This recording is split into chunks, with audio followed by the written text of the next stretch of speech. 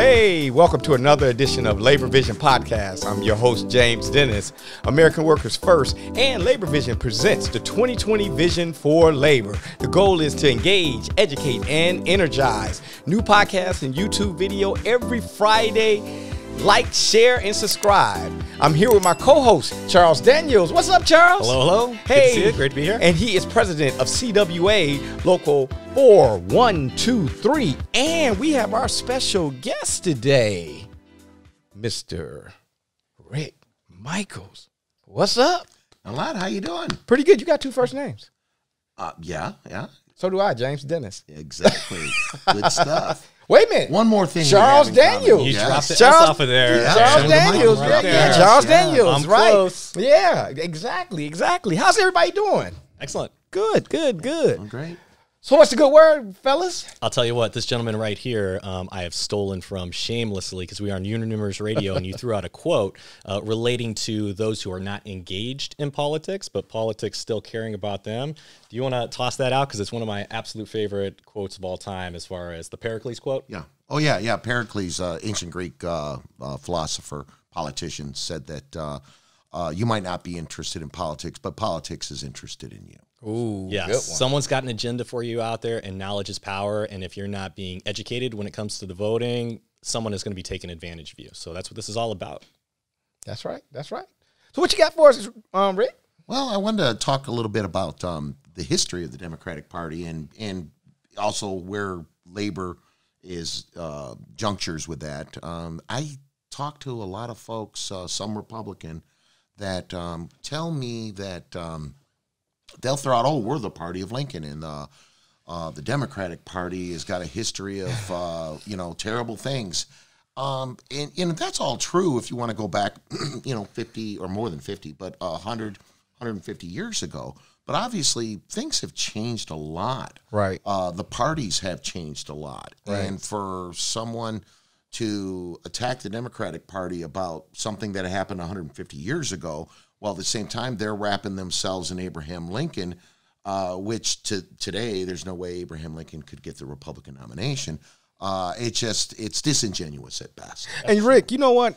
In today's podcast, I'm gonna be honest with you. Me and Rick had lunch not too long ago, and man, you gave up some really, really good information. And just to the audience out there, if I'm a little quiet on this podcast, it's because I'm just soaking up like a sponge. So I'm just letting you know, Rick, it isn't anything, I ain't angry or mad. I'm just sitting here. So because when we had lunch the other day, we was breaking down the differences between Republican and Democrats and how each party had liberal people and conservative people. And now it's just all, just go ahead, man. Go into your spiel. You did good. It's best to think of it in terms of conservative versus progressive as opposed to Republican versus Democrat. Well,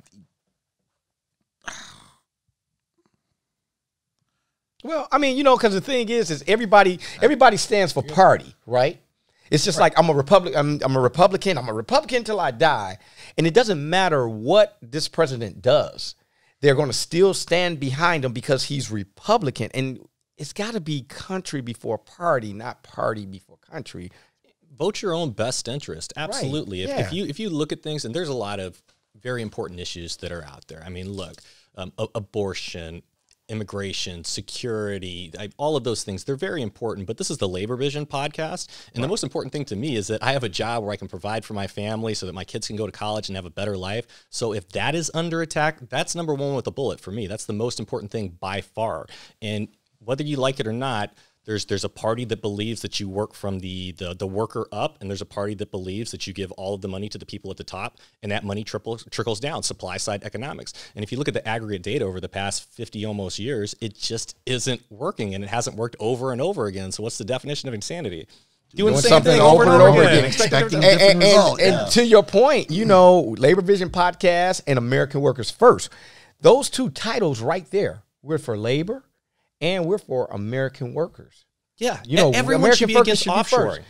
Everyone should Exactly. be against federal contracts going for Right. companies that are getting rid of American jobs. That's right. That's just no nonsense, common sense sort of thing. And the fact that that's been made partisan politics, Right. I don't understand that. I don't know how we've allowed that to happen as a society. And it's because they pit us against each other in these very trivial I say trivial. They pit us against each other in these other issues. Yes. And then for some reason, it's like, well, this is my team over here, as opposed to this is my government, because we're a government of the people. So we're supposed to be working together on this to form a more perfect union. That's what the Founding Fathers wanted, a more perfect union. So we should always be striving to betterment. For me, that's what progressive politics is about. Absolutely. Incremental improvement. Progressive shouldn't be used in the pejorative sense. It's not a bad word. Right.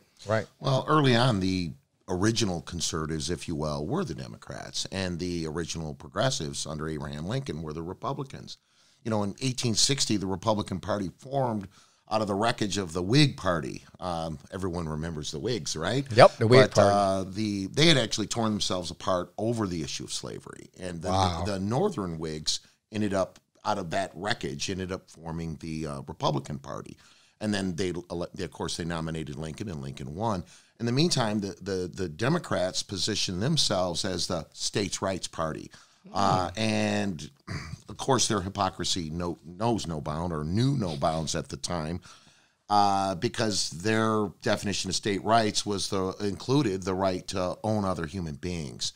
And they had no problem whatsoever with trampling all over states' rights when it came to their property rights, and in forcing other states to return escaped slaves to servitude and bondage.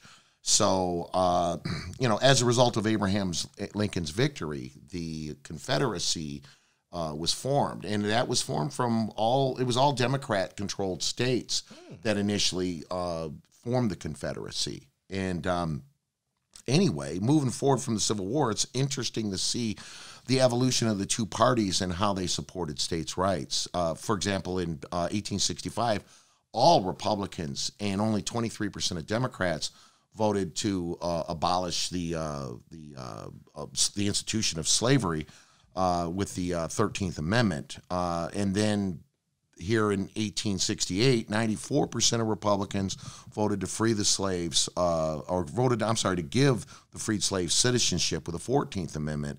No Democrats did so. In 1870, giving freed slaves the vote with the 15th Amendment was passed, 100% Republican and 0% Democrat. Wow. So, familiar with what's happening nowadays. Yeah, well, that's where we started from. In that, the progressives being the Republicans and the conservatives being the Democrats.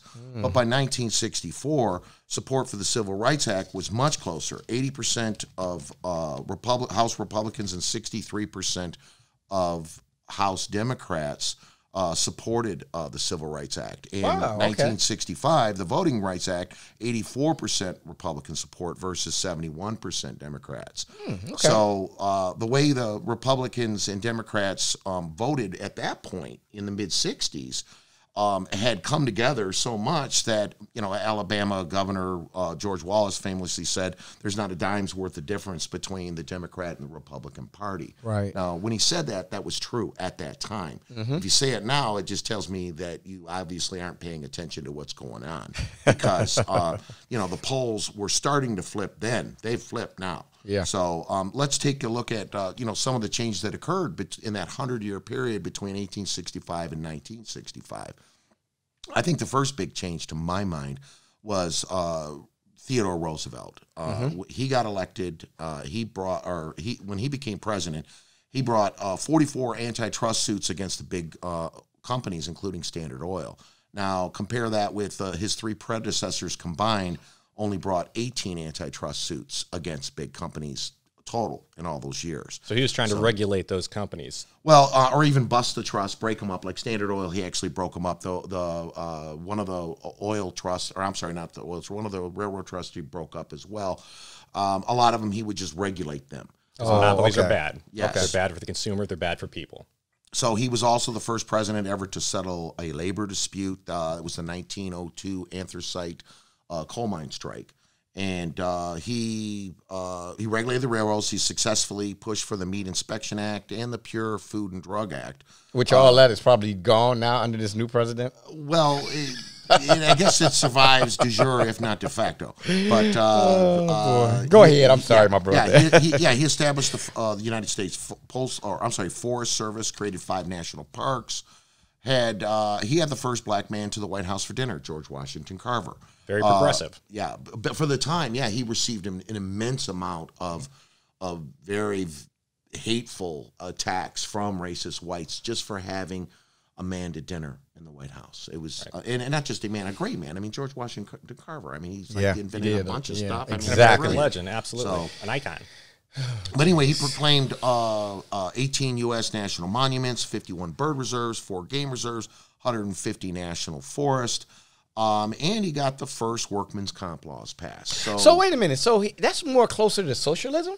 Those are social programs. Right, exactly. And what party was he? Environmentalism? He was a Republican. So, oh man, come on, dude. We're but wait, but there's then more. Something happened. There's something happened. His successor, William Howard Taft, despite the promises that he had made, once he became president, immediately began to reverse all of Teddy Roosevelt's progressive. Oh, that sounds policies. familiar. So at that point, Teddy ran against him 4 years later, and even though he received more votes in Republican primaries and caucuses than William Howard Taft did, there was no law that said that the party had to honor those votes, so they just went ahead and gave the incumbent Taft the nomination anyway. So Curious democracy. Yeah. So at that point, Boy. he formed the 1912 Progressive Party. So there we go.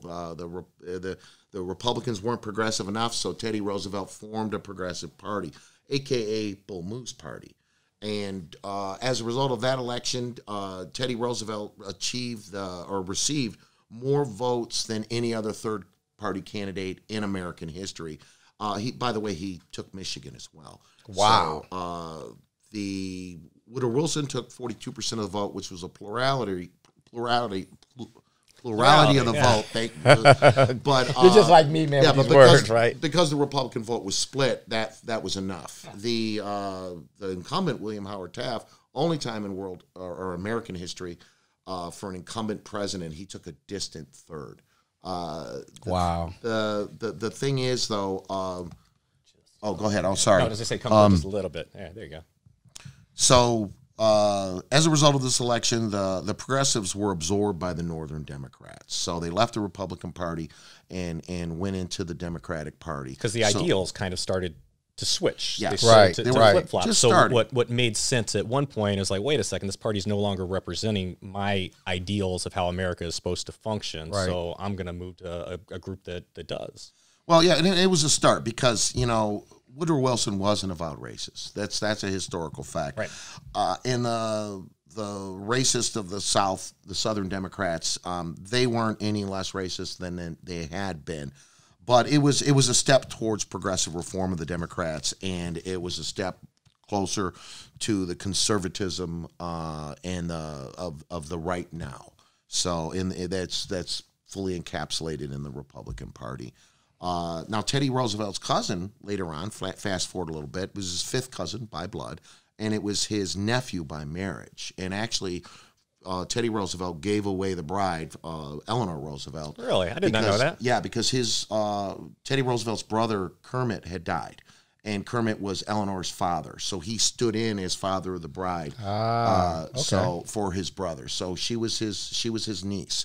And like I said, and him and Franklin Roosevelt were distant cousins. Okay. But Eleanor was the first activist first lady. She championed equal rights and racial justice. In June of 1941, Franklin issued a very little known Executive Order 8802, creating the Fair Employment Practices Committee. Now, this was the most important federal move in support of civil rights for African Americans since Reconstruction. And it stood as that until the 1964 Civil Rights Act as being the most important. Okay. This was a result of A. Philip Randolph, who was an African-American trade unionist, urging Roosevelt to do this, along with NAACP and Urban League leadership, which at that point was supporting Roosevelt against his Republican opponents. So now Roosevelt created the National Labor Relations Board. Yay. And the Fair Labor Standards Act. Both set both set minimum wages and a maximum work week, 40 hours. So it was also known as the Wagner Act or the National Labor Relations Act of 1935. Now you can go into some details, and which I don't want to bog us down with, then it got basically reaffirmed in 1938. But within 10 years of that 1935 Wagner Act being passed, 35% of non-farm workers were union. That was the peak of union membership. Oh, you're right. And that was in the wake of the Great Depression, yes. right? After things had crashed in 29 through the floor, they had the Dust Bowl, people are really struggling. And how do we fix that? We start empowering the people, and you build from the bottom up. Well, yeah, and it never went higher than 35%. Well, yeah, I think we had total numbers peaked in like 1970 or something, or 79, something like that. Yep. But I'd have to look it up. But the percentage of the workforce, non-farm workforce, 35%, that was the peak. Yep. But also wages had increased in that 10-year period. 65%, and unemployment was less than 1%. I mean, that's just crazy idea of in a decade, 65% increase in your wages. You're looking at the past 40 years of current history, and wages haven't even kept up with inflation. I mean, it's not even close. So to see those huge gains that were got in the past coming from labor, coming from the union movement, I mean, that's big. And you say 35%, but also realize the companies that were not organized, they had to compete with those organized companies. So if they didn't have wages that were comparable, if they didn't have benefits that were comparable, if they weren't treating their workers as well kick rocks. They're going to go somewhere else, and they're going to find a place that treats them better. So, but less than 1% unemployment, then labor is in the driver's seat. But isn't that the same thing that's going on today as far as the wages? So you got a Toyota plant or a Honda plant. They're not organized. Why? Because they're giving the same wages as the big three that is organized. Because the moment they drop below that industry standard, what's going to happen? So the unions are setting the standard. Absolutely. So even non-union workers benefit from the power of union Absolutely. And then if you look at the figures of when unions is big and well, the nation's big and well. The figures are saying it for themselves. Well, we certainly haven't had a 65% increase in wages over these last 10 years, or the last 20, or the last 30. In fact, quite the opposite. They've stagnated. While profits for large corporations and rich folks have skyrocketed through the roof. Yeah, right through the stratosphere. Worker wages have stayed flat despite massive increases in productivity. Exactly. And then, so you know what, Rick, we were talking about something at lunch, and I think it was, what do we need to do to kind of right side this today? Remember you were talking about that? But I kind of, you're getting ahead of me. I kind of wanted to finish with the history, only because, in order for us to move forward, we need to know where we're at, and we need to know how we got there. And so many of us take so much for granted and have no clue as to what we had before. Got you. And, we stand on the shoulders of giants. And so let's take a minute to at least know who those giants were and some of the actions that they did, the accomplishments that they made to allow us to be sitting here doing this podcast right now. Through tremendous sacrifice. Yes, tremendous sacrifice. Absolutely. Okay, go ahead, my brother. After Roosevelt died, Harry Truman integrated the military in 1948. He also included for the first time a call for civil rights in the Democratic Party platform. At that point, 35 Dixiecrats walked out of the convention, and they formed their own states' rights Democratic ticket. They won 4 states: Louisiana, Mississippi, Alabama, and South Carolina. Wait a minute. So that's almost like a repeat of the Tea Party, what they did with the Republican Party. Well, I guess you could say the Tea Party might have been repeating what. Well, yeah, that's what I mean. That's what I mean. Yes, the Tea Party repeated them. Wow, that's interesting. You're right. Yeah. Okay, I'm sorry. Go ahead. So they were led by Strom Thurmond. But funny thing is in 1964, despite being badly defeated nationwide, Barry Goldwater won the same 4 seats for the Republicans. And then right after LBJ, who beat him, signed the Civil Rights Act, then Strom Thurmond left the Democratic Party and joined the Republican Party. So now we're seeing some real movement here. His ideals were no longer represented by that party. Yeah, so piece by piece, step by step, this 100 years of slow change set the stage for a much more rapid shift moving forward in the mid-'60s. Right. The shift, the party establishment, party alignment, and the eventual flipping of the polls started happening in a big way right here. And that to what we have today, which is basically conservative Republicans and progressive Democrats. Right. LBJ once said, if you can convince the lowest white man he's better than the best colored man, he won't notice you're picking his pocket. Hell, give him somebody to look down on, and he'll empty his pockets for you. So between them, Richard Nixon with his Southern strategy and George Wallace, segregation today, segregation tomorrow, segregation forever, that George Wallace, they won every former Confederate state except for Texas in 1968. LBJ was from Texas. That was his home state. So that's why that state Democrat. But Nixon had a political strategist by the name of Kevin Phillips. And in a 1970 New York Times article, he gave an interview, and he actually had the audacity just to lay it out there. And I'm going to go ahead and quote him. He says, from now on, the Republicans are never going to get more than 10 to 20% of the Negro vote. And they don't need more than that. The more Negroes you register as Democrats in the South, the sooner the Negrophobe whites will quit the Democrats and become Republicans. That's where the votes are. Without the prodding from blacks, the whites will backslide into their old, comfortable arrangement with local Democrats. So it's like, wow. There it is. So, I mean, not even trying to hide it. New York Times, go ahead and just say it out loud. So, as a result of 1964, 1968, 1972 presidential elections, the Republican Party was viewed as the vehicle of white supremacy in the South. So, not surprisingly, they started having a hard time of getting black people to keep voting for them like they had since the Civil War. Sure. So, and it's funny that, I could sit here and say all this, and you can say, oh, he's a Democrat. But let me just mention that in 2005, the RNC chair, Ken Mehlman, apologized to the NAACP for exploiting racial polarization to win elections and ignoring the black vote. 2005, 1970, not 1930, not 2005. Yeah, so I think he was being cynical. I think that he had already gotten all the racist white votes. So at that point, it's like, what the heck? Might as well go for the black votes. Huh? The ones that we drove away. 80-20 rule, right? Back. You put all your time to that 80%, and hey, forget the 20% right there. Yeah. Not going to win them anyway. Right.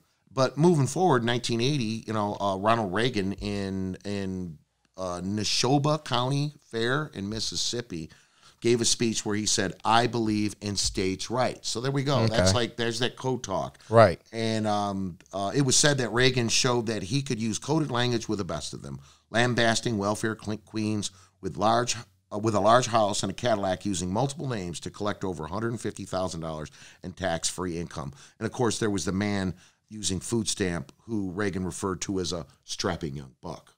So, again, code talk. He wasn't, but it was kind of obvious. Right. Close your eyes on what color is the person that he's talking about. It's it's overt racism without saying it. So wasn't he like the guy, what's his name, Lee Atwater?